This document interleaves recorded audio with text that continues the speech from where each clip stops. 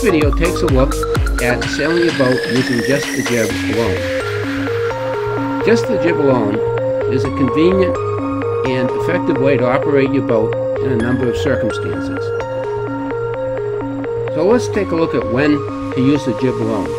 First circumstance would be when you're taking a short sail in moderate wind, say over 14 knots or so. If you're going out for just an hour or two, you don't want to get the mainsail cover off, raise the main, have to put it away. Just unfurling the jib and sailing on the jib alone is a convenient way to get going.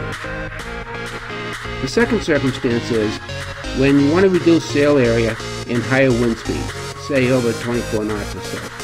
If you've already got a double reef in the main and you've still got more sail area than is comfortable, then it's time to drop the main and sail under just the jib alone.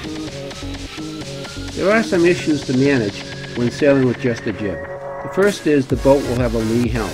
That is a tendency to turn away from the wind, which is the opposite of what we're normally used to when sailing with a jib and a main.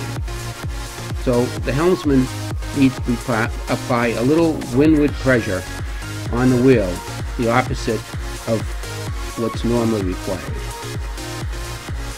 Second issue is it's very easy for the boat to lose its momentum if the jib stalls because the helmsman is not maintaining the proper angle to the wind direction.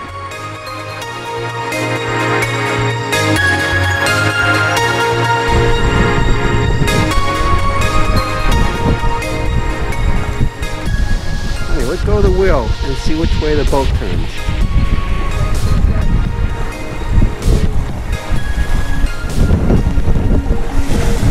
See how it's falling off to leeward?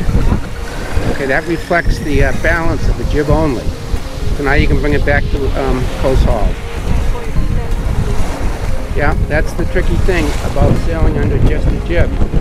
Is the boat tends to have leeward helm. It wants to turn away from the wind, which most drivers aren't used to.